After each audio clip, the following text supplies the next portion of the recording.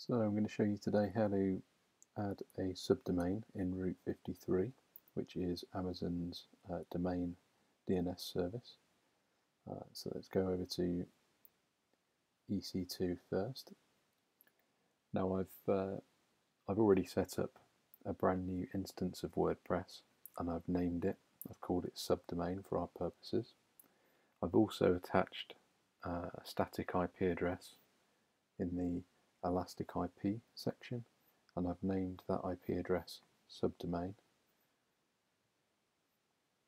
So the first thing we need to do is find out the subdomain's IP address, so the instance IP address, which is down here. So copy that to your clipboard,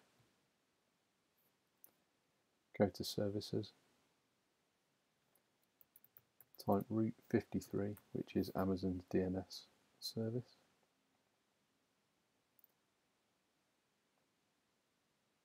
And go to hosted zones. Now, if you've not already done so, then there'll be nothing in this area, but I've already set up some DNS on this domain, so we're going to add a subdomain to ITLessons.org today. Select, and for the subdomain we need to create a record set. You can select the name of your subdomain here, so it could be support. We need an A record.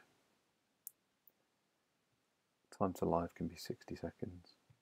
And here we're going to paste in the static IP address that we copied earlier. And create.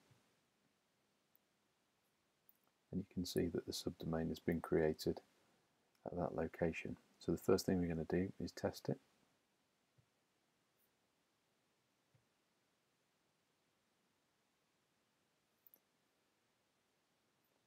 And get response. You can see that there's been no error. It directs to that IP address. So as far as Route 53 is concerned, it's working. So we'll just copy the domain. We'll open a new window, paste in the domain, and we'll see for ourselves.